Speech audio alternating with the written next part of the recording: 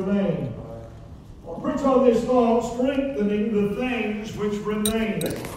Now, this church of Sardis is one of the 7 churches in the book of Revelation. And I believe to rightly divide and understand the book of Revelation, we have to look back in chapter number 1 and verse number 19, where the Lord told John, "Write the things which thou hast seen." That's your first duty.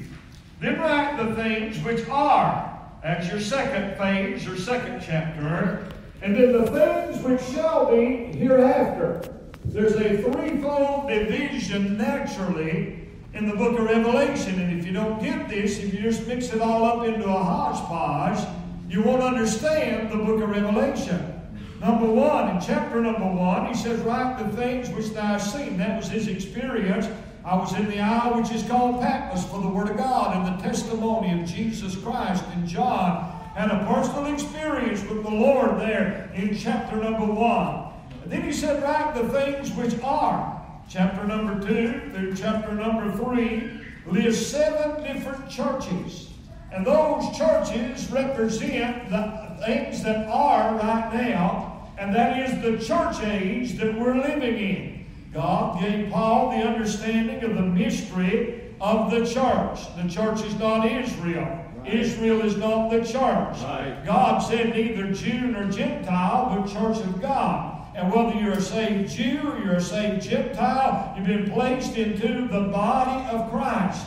Jesus declared, "I will build my church, and the gates of hell shall not prevail against it."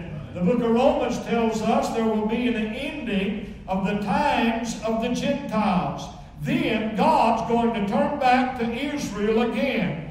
I know there's been an upheaval and a revival of this replacement theology, and they say that God is finished with physical Israel and she'll be no more. But there are a lot of promises that will be left unfulfilled if He's finished with Israel.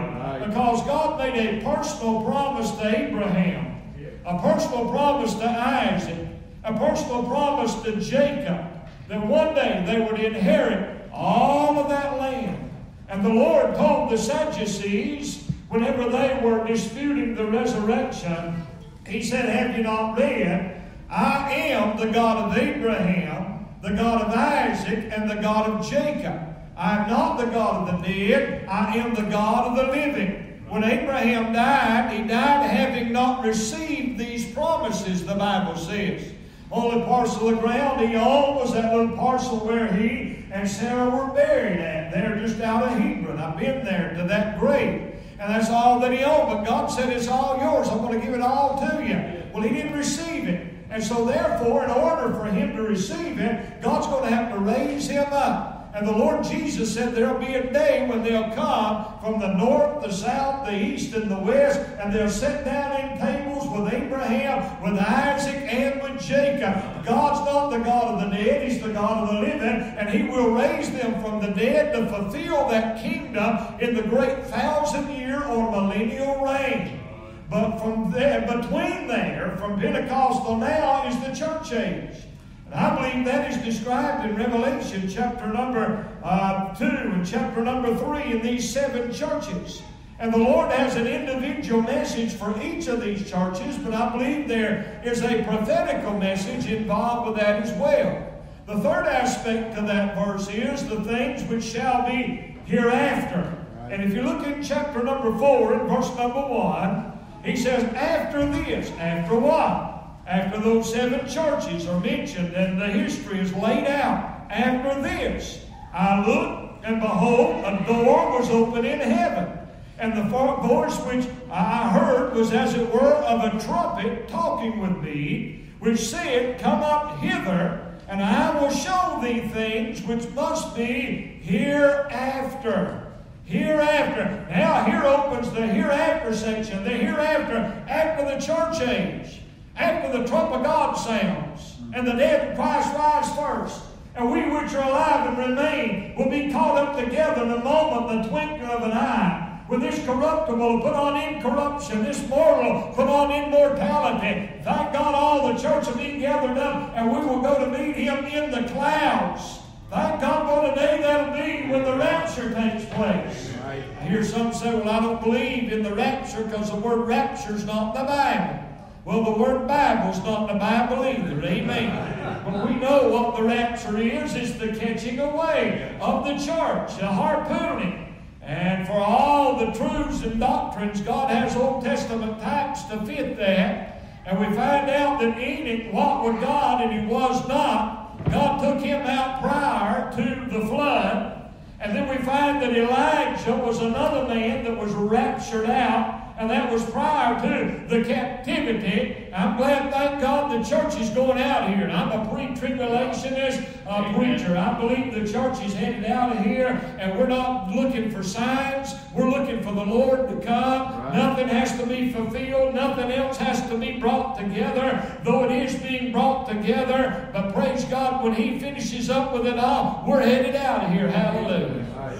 Now, I want to get to my subject tonight in verse number 3 concerning the church in Sardis. And as you study these individual churches, God has a message for each one.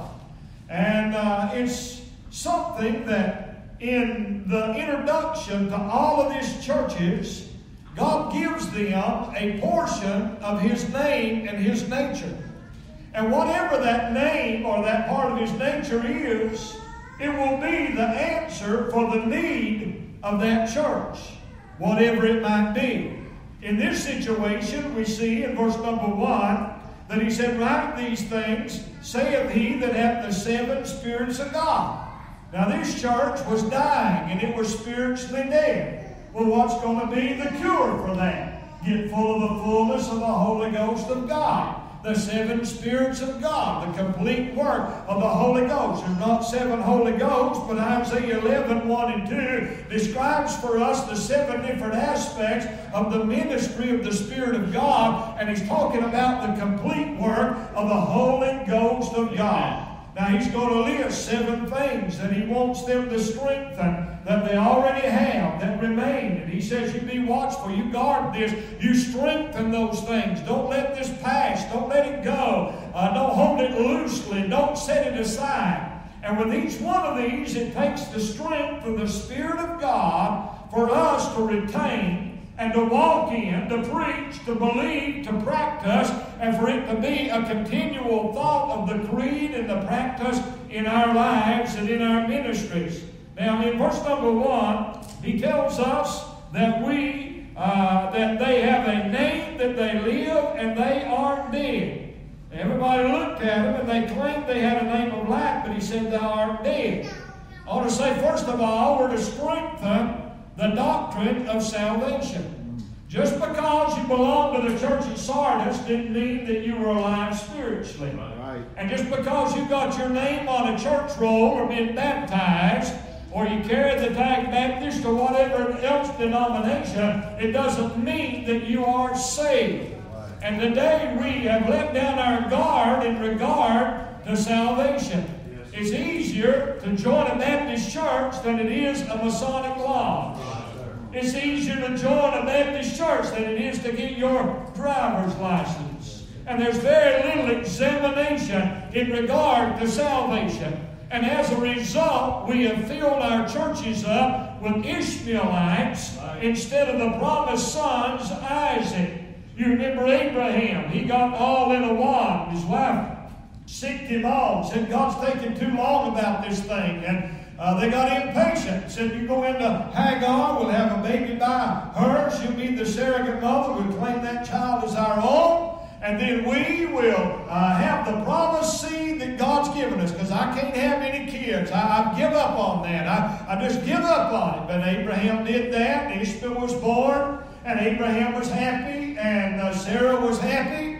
Until God passed by. And God told her one day, and him one day, said, you're going to be a father of many nations. He said, oh, that Ishmael might live before thee forever. We're so happy with little Ishmael. And then God busted his bubble. He said, I'm not talking about Ishmael. I'm talking about Sarah's going to be the mama, and you're going to be the daddy. And I'm going to visit you. And Sarah laughed in the tent. And God said, why'd you laugh? She said, I didn't laugh. He said, you did laugh. So they called him Isaac, little laughter. Amen. And when she was 90 years years old and Abraham was 100. Praise God, one frosty morning there was a whop on a baby's bottom and a squall and a scream, and people said, have you heard? Heard what? Sarah has had a baby. Oh, you're kidding. How old is she? Why, she's 90 years. How old's Abraham? He's 100 years old. Amen. Doc, how old are you? 87. You're getting close though, Abraham. But imagine now. Imagine now. Having a child in the old age like that. It wouldn't make you laugh, wouldn't it? You got a grandma that's 90 years old, it'd make you laugh. But you know what God did? God withheld the natural process of procreation until they were unable in and of themselves, and it would take the divine power of God to put life in that dead womb and to bring forth a child and bring forth new life. And God did that so He'd get the glory and He'd get the honor. Right. I want to say, my friend, that salvation is still of the Lord. Old Brother Jonah had to take a submarine ride to figure that out. God told him where to go, and he said, no, I'm not going there. I'm not cooperating. And so he got paid the fare. He got on the boat, and he wound up in the belly of the whale. But after he got tired of smelling all that gook in that whale's belly, he finally coughed it up in his prayer, and he said, all right, salvation is of the Lord. And the whale said, I can't hold you no longer, and threw him up on the seashore. And he went through one of the most wicked, ungodly cities of the day and the history of the world.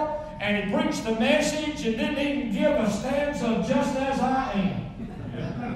Yet 40 days, never's going to fall under the judgment of God. Yet 39 days, judgment's a coming. Yet 38 days, judgment's a coming. And the old king heard that, rung his bell. He declared a fast from the throne all the way down to the beast of the field. And they got on their knees and begged God to forgive them. And God turned in mercy and He saved that outfit. But if you can't read Jonah and realize salvation's of the Lord, you're a blind man. I want to say even today, salvation is of the Lord.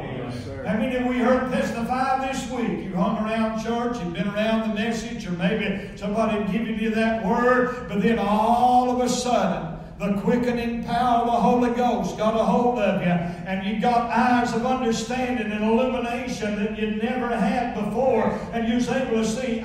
Listen, there never was a time in my mind that I didn't believe in the gospel from the time I was a little boy.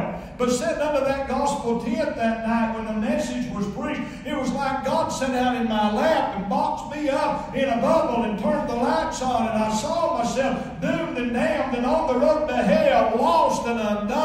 And when I fell in that altar and just prayed that simple prayer, God be merciful to me, a sinner, praise God, something took off. There was a breath from heaven that came down in my soul that had never been there before. There was a life of God that came in my heart that transformed and changed me. Right. They didn't have to hunt for me the next week to want to go to church.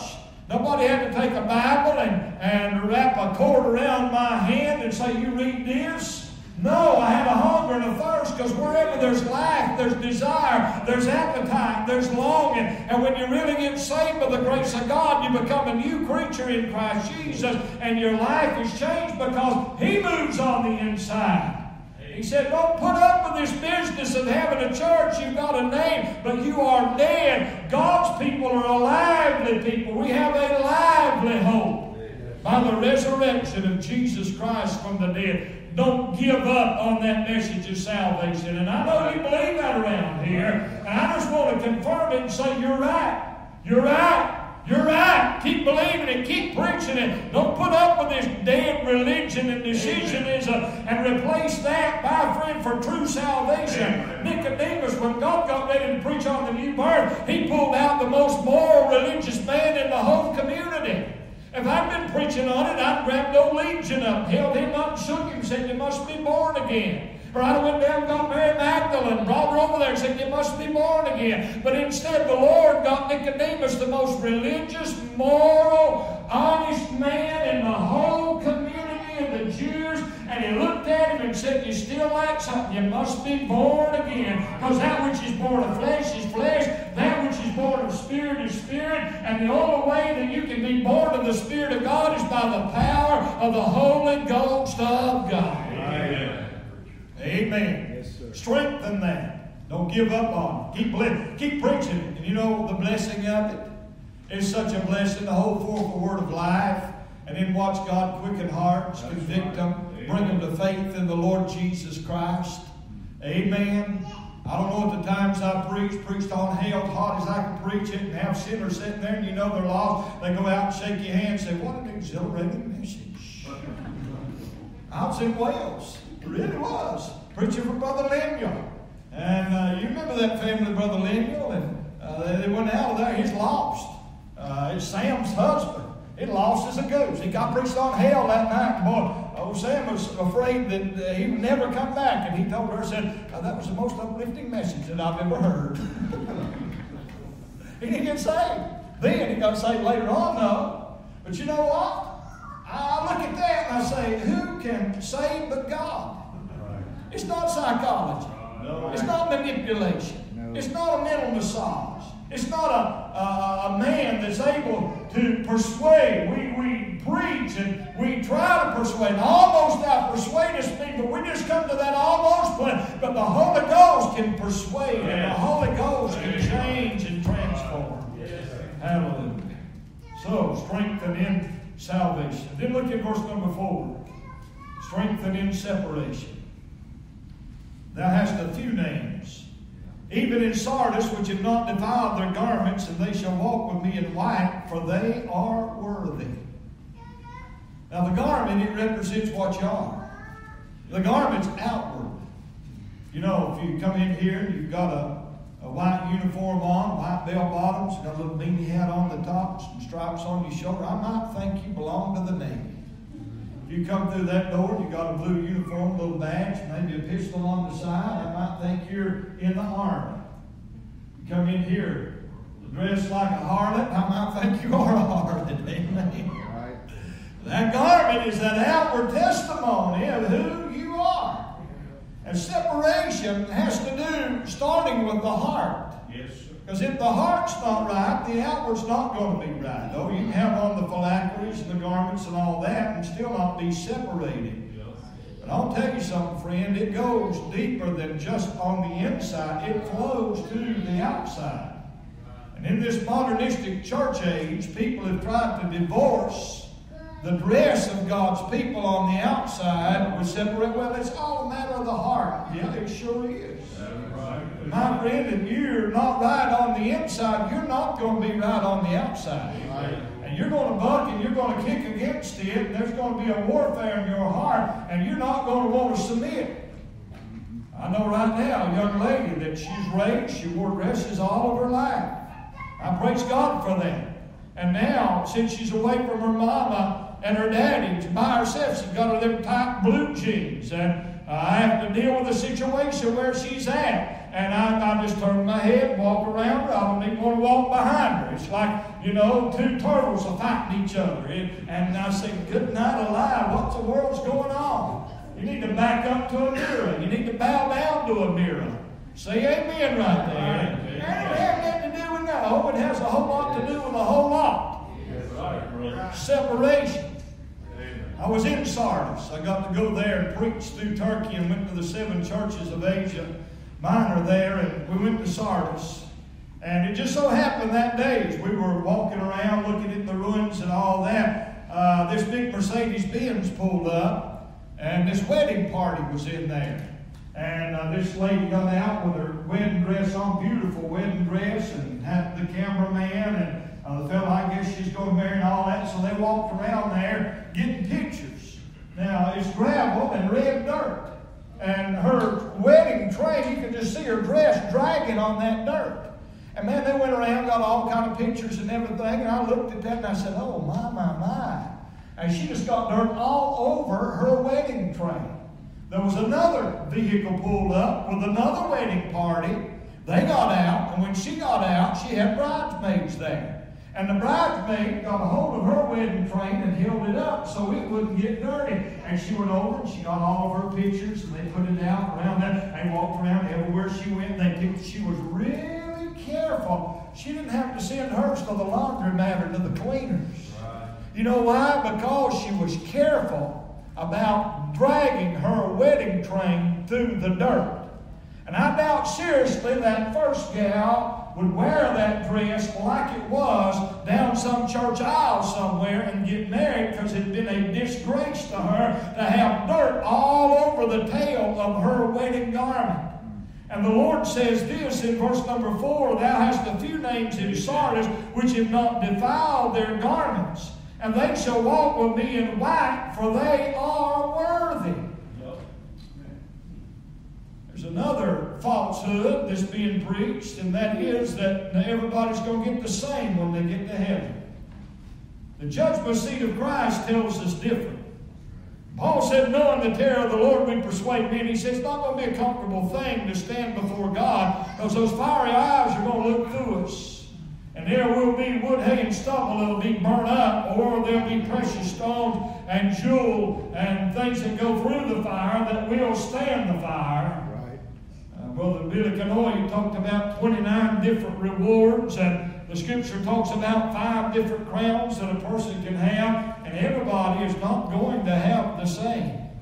There's going to be positions. Yeah, thank God if you're in heaven, you're in heaven. What a blessing that's going to be. But friend, you'll be well glad that you serve God when you get over on the other side. And there'll be some tears shed if we didn't serve God and we didn't do right.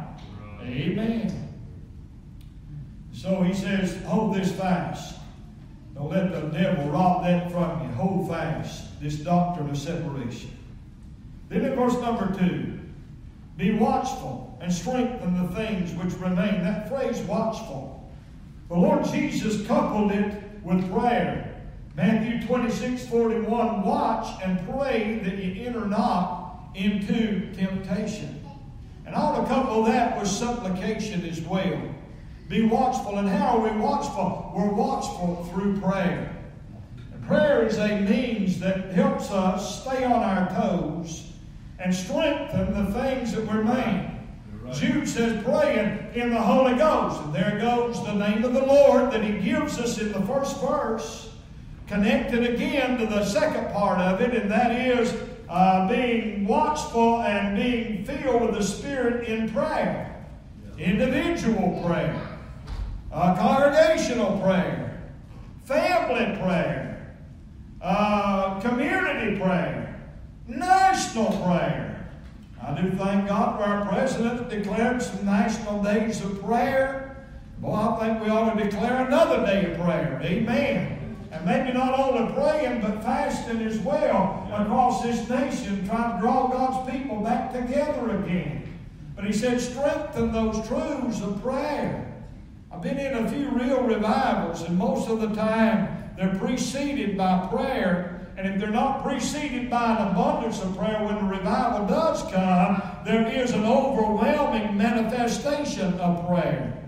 Got in a 7-week revival meeting one time, man. We prayed before the service, during the service. We prayed most of the time till midnight or 1 o'clock after the services. Throughout the day, those guys wore ivy thickets out and prayed. Man, we just prayed. It was just the breath of God, seeking the Lord's face and looking to the Lord. And God said, strengthen that prayer life. Don't let it down. Don't let the weeds grow up to your prayer ground. Don't let magazines get on top of the rocking chair where you used to rock and pray and call on the Lord. God blesses and God honors through prayer. He says, strengthen that. We pray, preacher. Well, praise God. I encourage you, just keep on praying. Amen. As we know that it'll work. Amen. And then in verse number 3, we're to strengthen the doctrine of the truth of scripturalness. Remember, therefore, how thou hast received and heard. Well, how did they receive and how did they hear? Man, these folk were blessed. They got copies of the original manuscripts. I mean, they had pure Word of God there. Remember how you received. God directly gave it to you. Remember how you heard. You heard the man of God unfold this letter and say, you know, the Lord has sent you a word to Sardis this morning, and this came off the inspired pen of the Apostle John, and he's called you by name, and he's got a particular word for us. And praise God, he preached to remember how you received it and how you heard it. He's talking about the pure Word of God. Now, there were attacks on the Scripture even from the early days. There were those that wanted to dilute the Scripture. There were those that wanted to water down the Word of God and to corrupt the Word of God. Friend, there's been a great attack of the Word of God in recent years and trying to corrupt it and pollute it. And there's so many newfangled versions out there. I'll tell you, they just keep coming out with them now. They got the neutered version. They've got the, all kind of LITDDT, the NIV, the ASV, all the rest of it. I thank God I'm not NIV positive tonight. Amen. Glad, praise God, I got an old King James Bible. And, I love studying the Greek and the Hebrew, the Aramaic, throw a little Chaldean and all that. I can slaughter all of it. Amen. And it's a blessing to hear somebody like Doc expound upon different words and phrases and things like that. But me, I'm not a scholar in those languages, but I do know what the Bible says. Amen. And I do know that this Bible works. And I know that God has used this King James Bible in every major revival that the English-speaking people have ever known.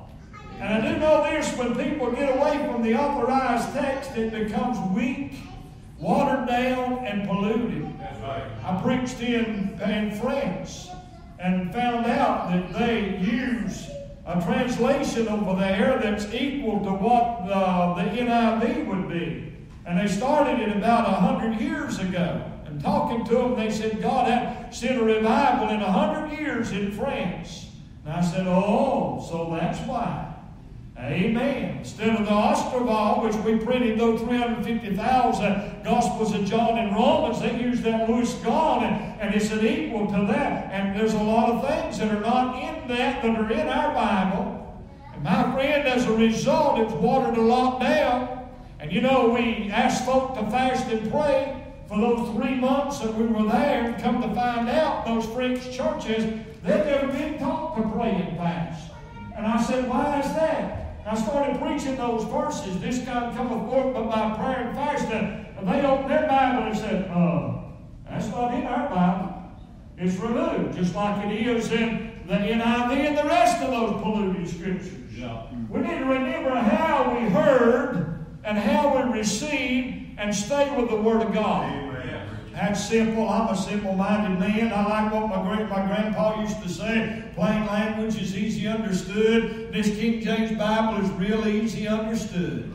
Amen. Amen. Doesn't take a scholar to understand the thee, thou, hither, thithers, and fetches. If you don't understand that, you need to go back to the 3rd grade. Amen. And start all over again. All these scholars, I just can't understand it. Yeah. It's not the problem with English, it's the problem with not knowing the author. Because you can know the English and not know the author. Remember how thou hast heard, who opened your eyes, who caused it to ring true in your heart. Hey, listen, before I got saved, I read the Bible some. I didn't get much out of it, but after I got saved, Lord of God, that book came alive. I heard about an old street preacher one time. He threw his hat down over his Bible. He went to run, it's alive, it's alive, it's alive. And people gathered up, and he pulled his hat off of it, and there laid his Bible, and he grabbed it, and he said, the Word of God is alive. He began to preach on the truth of how the Scripture is alive, and it'll speak to heart and change lives. Amen. He says, you keep this Scripture on this. Don't bypass it. I was reading about King James translators. There was a young fellow one time that was preaching, and he didn't know it, but one of those translators were there in the audience, and he took a passage of Scripture, and he said, now, here are 3 reasons why this Scripture should not have been translated in this fashion. Blah, blah, blah, blah, blah, blah, blah, blah, blah, blah, blah, blah, blah. Well, after it was over, the elder translator came up to him and said, son, I heard your 3 reasons why you said it shouldn't be translated like that. But I want to give you 14 reasons why we did translate it that way. Amen. Oh, I learned a long time ago you can't beat a man at his trade. Amen. And boy, those fellows were not ignoramuses. They were skilled in their language, many languages. It wasn't just one of them, man. All them guys butted heads on this. This wasn't a fly-by-night deal. We got a Bible. Just believe it, practice it, claim the promises, stay steadfast with it, and don't let the devil move you away from it or rip your confidence out of the Word of God. Amen. You go off to another school to get your doctorate, Eliezer.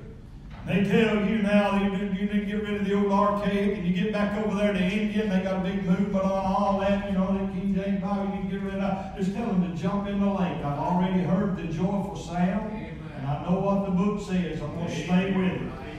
We don't want dynamic equivalent. We want what it says. Amen. Not what you think it says or what you want it to say. We want to know what it says. And that's how the King James Bible was translated. What it said, not what they thought it might say. King said, I don't want that. I want you to give me an exact translation of it. Amen. Amen.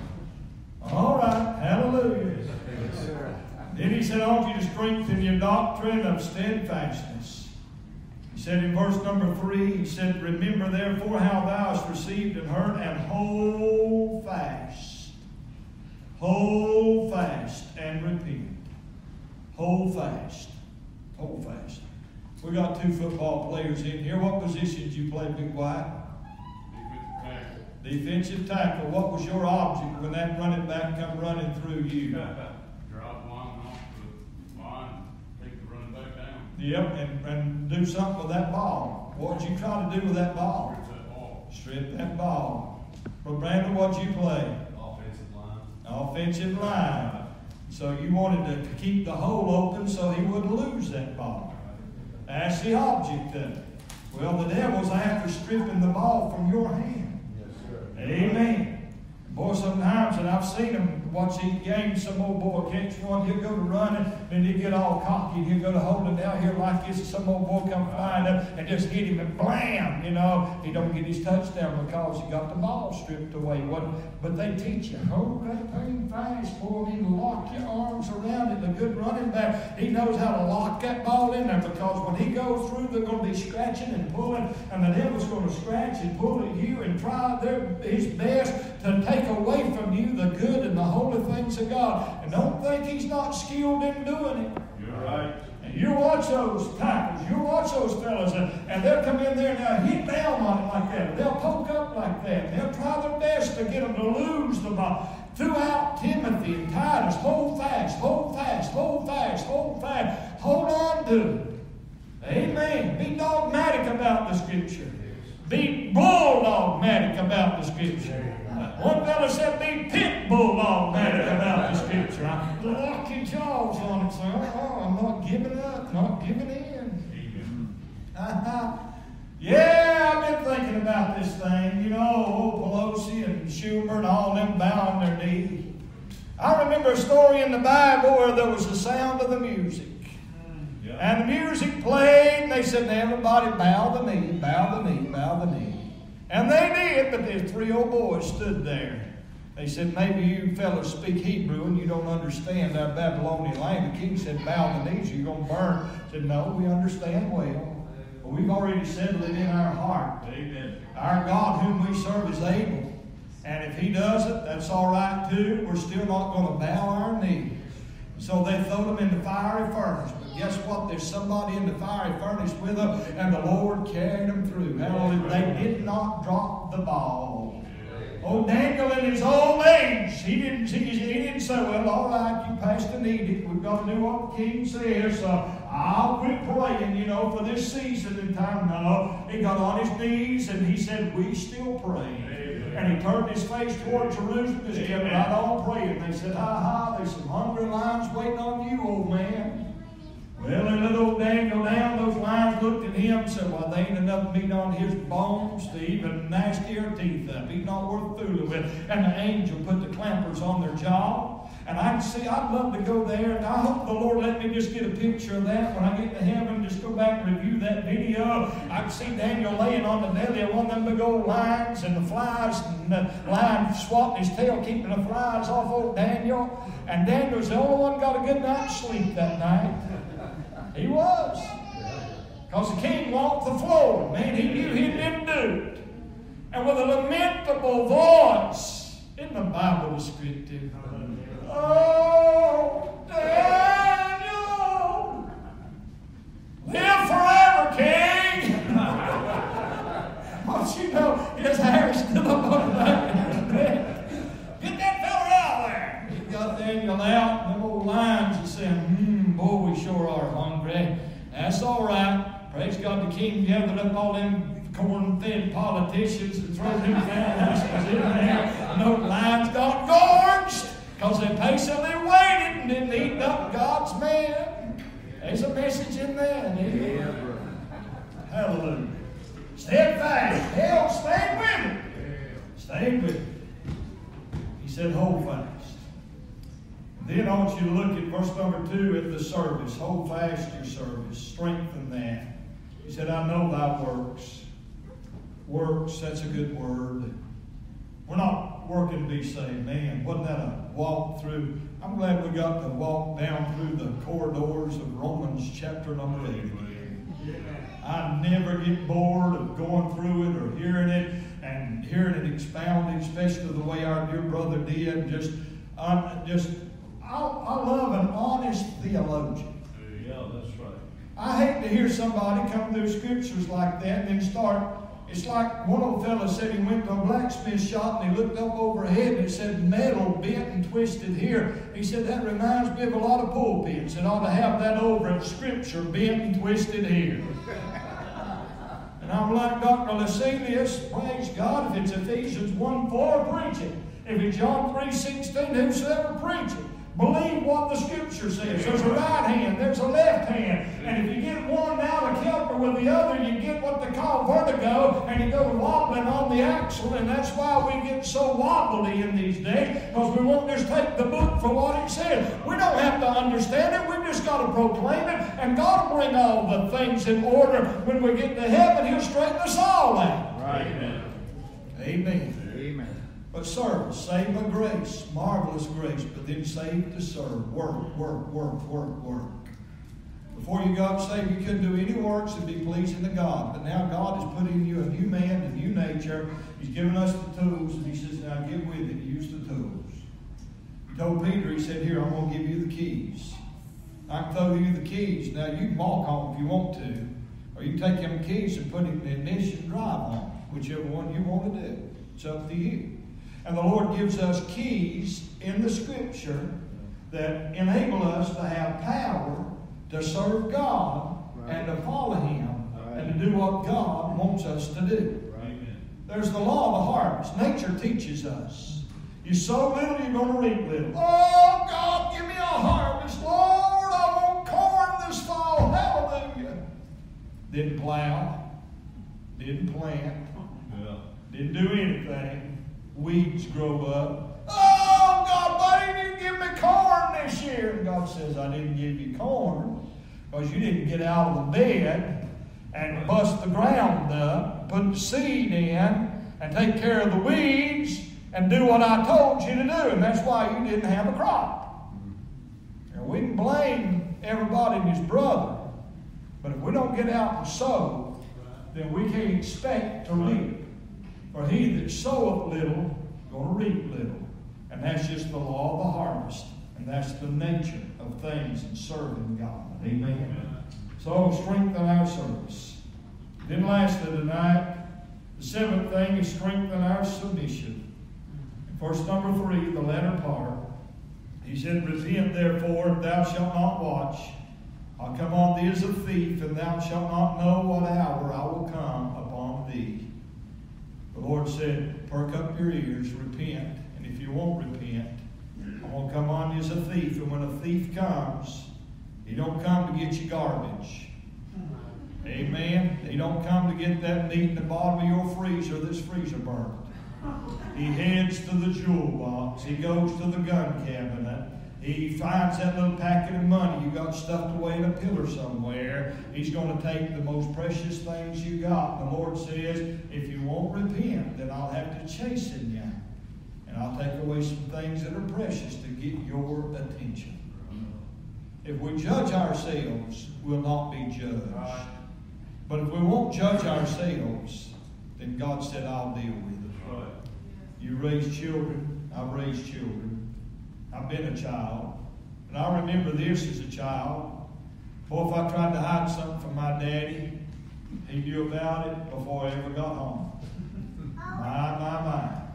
But if I just got honest with him, I said, hey, Dad, I was shooting my BB gun a while ago, and I didn't mean to, but I busted the window there. And whatever it takes, we'll take care of it. All right, son, we'll fix it, Everything's okay. But boy, if I tried to hide it, no, I didn't do it. Tell a lie about it.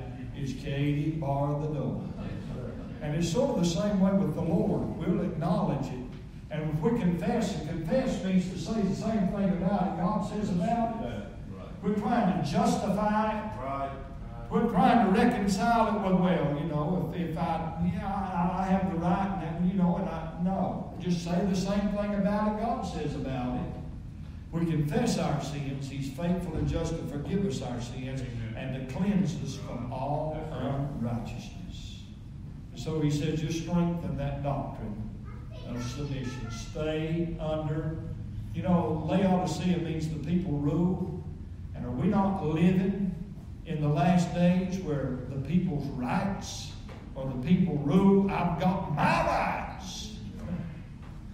Funny, the other day I saw a fella standing outside. This white dude had on this shirt, and he's talking about the reparations and all of that for the Africans and all that. And the old boy said, I'm a Mexican myself. He said, you are? He said, yeah. I said, was you born in Mexico? No, I was born here.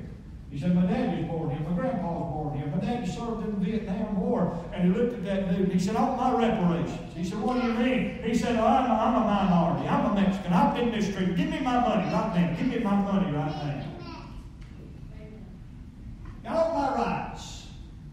You owe me. And that's where we're at. But Christianity is the opposite. Servant.